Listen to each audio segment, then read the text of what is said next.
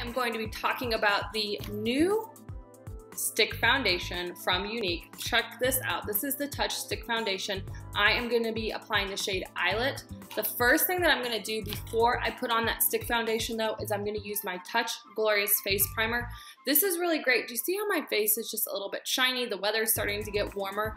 The primer is great for just bringing some balance to your overall skin. It's going to fill in those fine lines and wrinkles, and it's going to help your makeup stay in place all day long. Ideally, what you want to do once you kind of massage that into your skin all over is you're going to want to let it set for 5 minutes before you put on your foundation. So now that I've let that set for 5 minutes, all I'm going to do is I'm going to twist the stick to release some of that product up out of the tube. And I'm just going to take some swipes around and all over my face.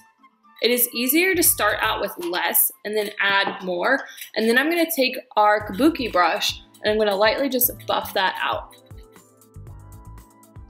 The stick foundation is great because you can either use it as all over foundation, you could get a shade lighter to use it as concealer, you could also get several shades darker to use it as a cream contouring stick. There's really a lot of variety that you can use this stick foundation for. Then if you feel like there's areas where you want just a little bit more coverage, you can easily go back in and apply that stick where you want that coverage. The more you kind of blend, the more it disperses the product.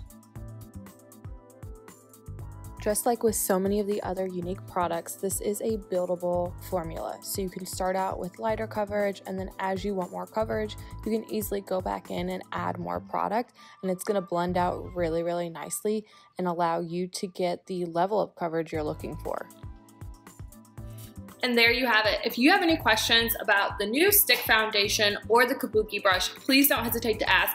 I will post a link to both of these products in the comments below so you can find them easily. If you like these types of videos where I talk about a product and I show you how to use them, do me a huge favor. Give me a thumbs up. Let me know in the comments below. Be sure to subscribe to my channel and ring the bell so that way anytime I post a new video, you are notified. Have a great day.